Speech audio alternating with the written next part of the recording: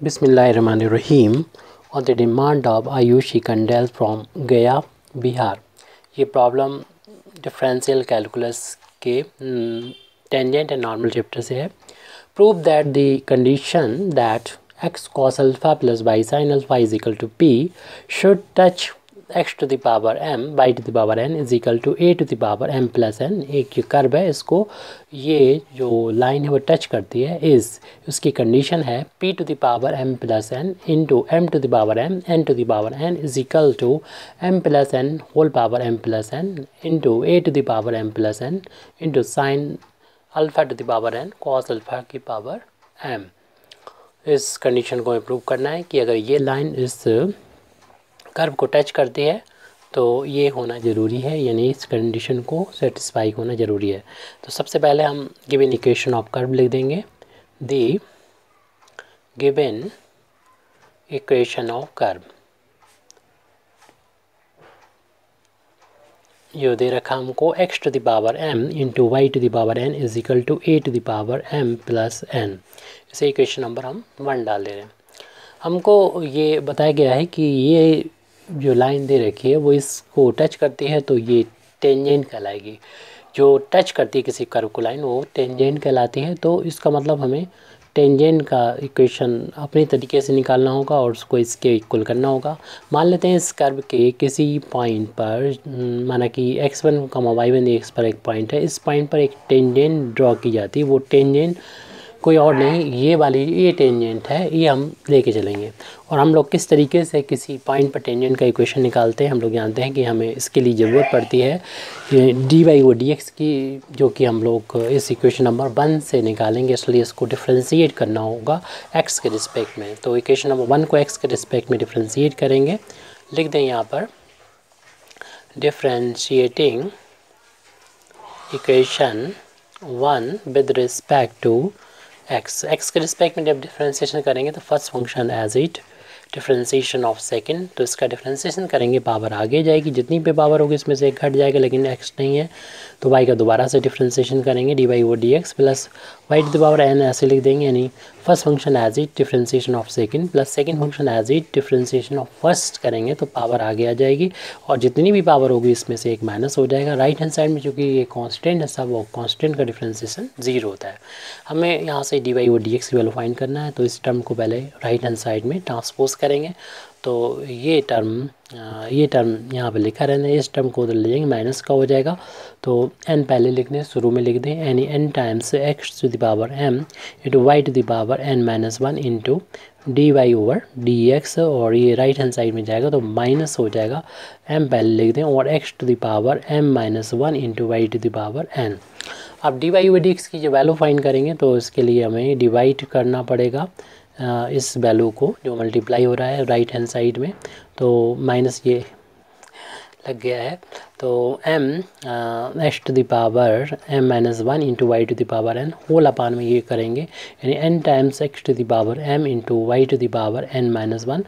तो यहाँ पर देख रहे हैं कि x की पावर इधर m है, इधर m-1 है, यहाँ पर एक ज़्यादा है इससे तो कैंसिल हो जाएगा. ये एक पावर नीचे बच जाएगी, ये पूरा कैंसिल हो जाएगा. ऐसे ही ऊपर पावर n है, इससे एक कम यहाँ पर है तो यानी ये पूरा कैंसिल हो जाएगा, उधर ऊपर एक पावर बचेगी. इस तरीके से हम dy/dx की वैल्यू निकालने के काबिल हो चुके हैं, यानी -m/n और ऊपर y की पावर 1 है, x की पावर यहाँ पर 1 है, यानी y/x इतना आ गया dy/dx की वैल्यू. ये इसलिए फाइंड किए ताकि हम कर्व रफली हमने यहाँ पर कैसे भी कर्व हो सकता है उसके किसी पॉइंट को लिया x1/1, इसके इस पॉइंट पर टेंजेंट का इक्वेशन फाइंड करना चाहते हैं और बताएंगे वो यही है. और फिर से हम कुछ कंडीशन जो प्रूव करवा रहे हैं वो निकालेंगे. तो मान लिया लेट x1, y1 भी एनी पॉइंट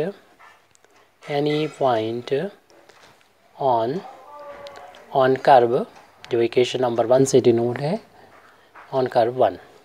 तो इस पर टेंजेंट का इक्वेशन निकालना है. Tangent the equation of tangent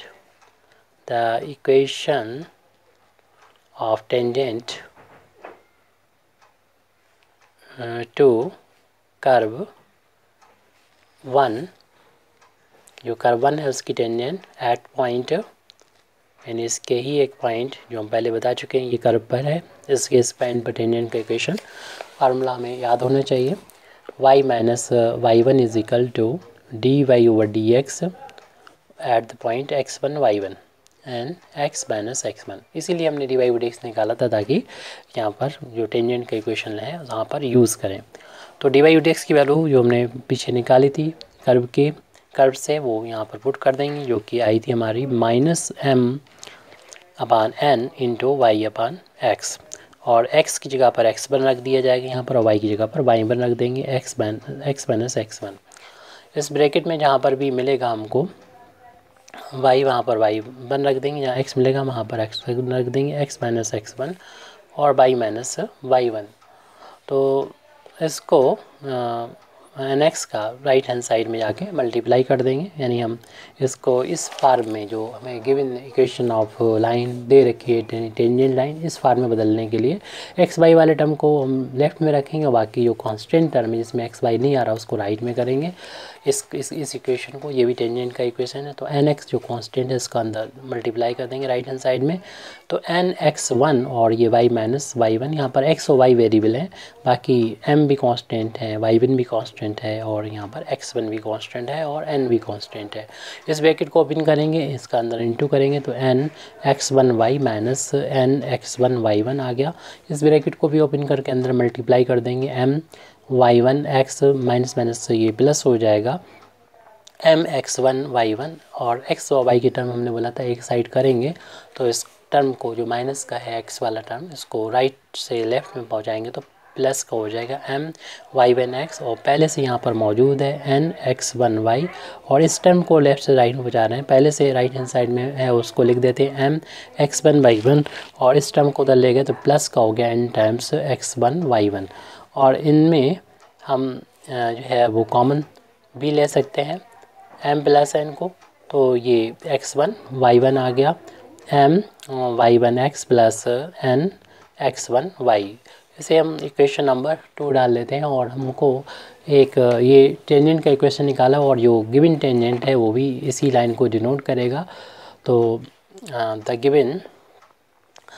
given equation of tangent, अगर हम इसको टेंजेंट माने, अगर ये टेंजेंट होगा तो हम लोग जानते हैं कि ये इक्वेशन नंबर 1 और इक्वेशन नंबर 3 और 2 और 3 एक ही लाइन को डिनोट करेगा, क्योंकि ये भी टेंजेंट है और ये भी टेंजेंट है।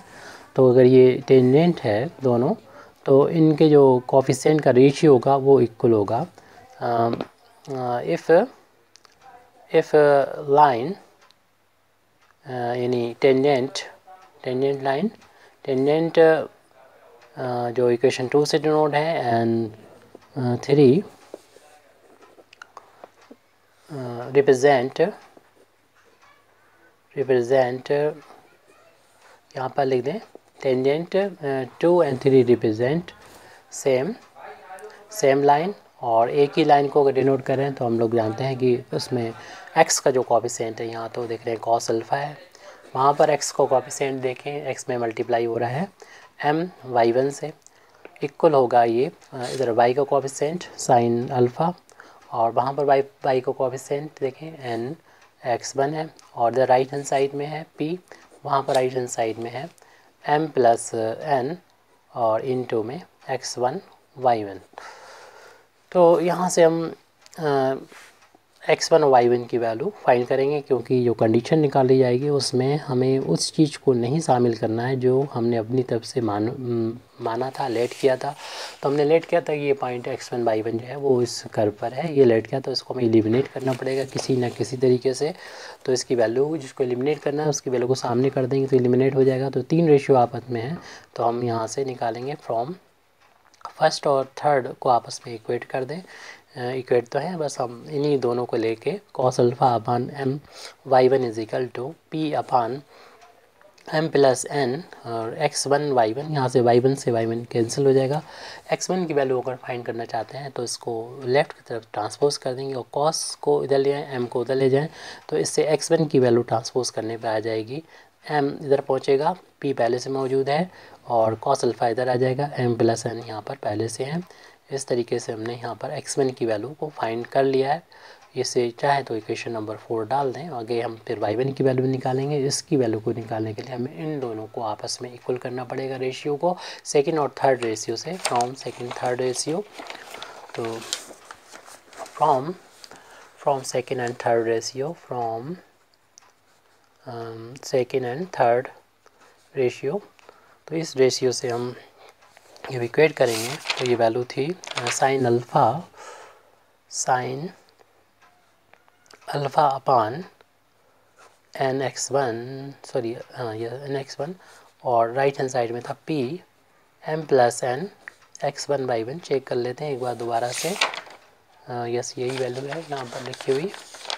अब यहाँ से देखेंगे x1 से x1 तो कैंसिल हो जाएगा, y1 की वैल्यू निकालना है तो इसको उसी तरीके से इस y1 को लेफ़्ट में ट्रांसपोज करेंगे तो ये डिनोमिनेटर से न्यूमरेटर में पहुँच जाएगा, और इनको जब उधर ले जाएंगे तो जो डिनोमिनेटर में है वो तो न्यूमरेटर में पहुँच गए, और जो न्यूमरेटर में थे वो पहुँच जाएंगे डिनोमिनेटर में। तो हमने साइन अल्फ़ा को राइट में पहुँचा के डिनोमिनेटर में पहुँचा दिया। ऐसे इक्वेशन नंबर नेक्स्ट डाल दें, उसको अगर आपने इक्वेशन नंबर 4 डाला था तो इसको 5 डाल देना है। अब इन दोनों को ऐसे यूज़ करना है कि ये x1/1 मिट जाए। तो आपको ये भी बताया है, शुरुआत में ही बताया था कि x1/1 जो है हमने लेट किया था, माना था कि ये कर्व पर पॉइंट है, तो कर्व के इक्वेशन को जो हमने इक्वेशन नंबर 1 में लिखा था उसको सेटिस्फाई करेगा। तो इससे पहले सेटिस्फाई करा दें और फिर हम लोग इनकी वैल्यू ये वाली पुट कर देंगे, एलिमिनेट हो जाएगा।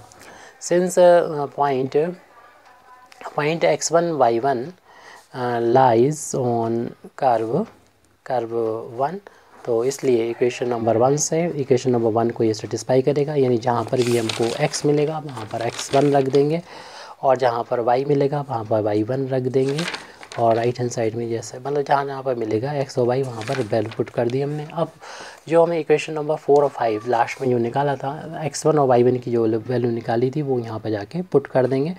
तो x1 की वैल्यू हमने फाइंड की थी mp अपान m+n cos अल्फ़ा, ये वैल्यू निकाली थी, और उसकी पावर x की पावर m है। और इसी तरीके से y1 की वैल्यू निकाली थी इक्वेशन नंबर 5 से np अपान m+n और साइन अल्फ़ा, और उसकी पावर n है, और राइट हैंड साइड में ये हमें दे ही रखा है m+n। तो बता दें हमने यूज़ किया है using equation number 4 and 5, equation number 4 and 5 का यूज़ किया है। अब थोड़ा कैलकुलेशन इसे सॉल्व कर देंगे, हमारा रिक्वायर्ड कंडीशन आ जाएगी, क्योंकि हमने x1 और y1 को एलिमिनेट कर दिया है। जब ब्रैकेट को ओपन करेंगे तो इसमें जो भी फैक्टर है उनकी पावर m हो जाएगी, यानी m की पावर v हो जाएगी m, इस p की पावर v हो जाएगी m, अपान में जो m+n है उसकी भी पावर हो जाएगी m, और ये cos अल्फ़ा है उसकी पावर v हो जाएगी m। इसी तरीके से यहाँ पर जब हम ब्रैकेट हटाएंगे तो n की पावर भी हो जाएगी n, p की पावर भी n हो जाएगी, अपान m+n की पावर हो जाएगी n इंटू साइन अल्फ़ा की पावर हो जाएगी n, और राइट हैंड साइड में a⁻m+n है। तो यहाँ पर बेस सेम है तो पावर इनकी ऐड हो जाएगी, और इनको हम कलेक्ट करके लिख दें। देखें p भी बेस p और p दो हैं तो इनके बेस सेम है, तो m की पावर m इंटू n की पावर n इंटू p⁻, यहाँ पर क्योंकि बेस सेम है तो इनकी पावर जो होगी ऐड हो जाएगी, m+n एक बार लिखा जाएगा। ऐसे यहाँ पर भी इंटू में चल रहा है ये m+n, तो m+n मल्टीप्लिकेशन में है, पहले में इसकी पावर m है, दूसरे में इसकी पावर n है, तो ये पावर ऐड हो जाती है मल्टीप्लिकेशन होने पर। इंटू में हमारा ये चल रहा है कॉस की पावर हो जाएगी, कॉस अल्फ़ा की पावर m हो जाएगी, ब्रैकेट ओपन करने पर m पावर टोटल भी लिख दें या यहाँ पर लिख दें, एक ही बात है। इसी तरीके से साइन की पावर हो जाएगी, साइन की पावर n अल्फ़ा हो जाएगा। राइट हैंड साइड में चल रहा है a⁻m+n। अब जो जैसे कि हमें प्रूव करना उसके अकॉर्डिंग इसको हम बना देंगे, यानी इस पूरे को जब राइट हैंड साइड में मल्टीप्लिकेशन करेंगे तो ये वैल्यू आ जाएगी, हमारे पास ये वैल्यू चल रही है, यानी इस टर्म को, इस फैक्टर को पहले लिख दें, यानी p⁻m+n। इसको हम राइट में जाएंगे तो ले जाएंगे तो मल्टीप्लाई हो जाएगा, फिर उसके बाद m लिख लें, उसकी पावर m है और n की पावर n है। जैसा कि प्रूव करना उसके तरीके से हम लिखना चाह रहे हैं। तो इसका जब उधर इंटू होगा तो अभी तो डिवाइड हो रहा है, तो उधर राइट हैंड साइड में जाके इंटू हो जाएगा। तो इस फैक्टर को पहले लिख दें, यानी m+n होल पावर इसकी m+n है। उसके बाद ये वाला फैक्टर लिखा हुआ है a⁻m+n, किसी को भी आगे पीछे करके लिख सकते हैं, लेकिन इसका मल्टीप्लाई कर रहे हैं तो साइन का भी उधर ही मल्टीप्लाई होगा, यानी साइन की पावर n अल्फ़ा हो जाएगा, और कॉस की पावर एम अल्फ़ा हो जाएगा और हमको यही प्रूव करना था। Thank you very much Indeed for listening me. व आखिर दावाना अल्हम्दुलिल्लाहि रब्बिल आलमीन।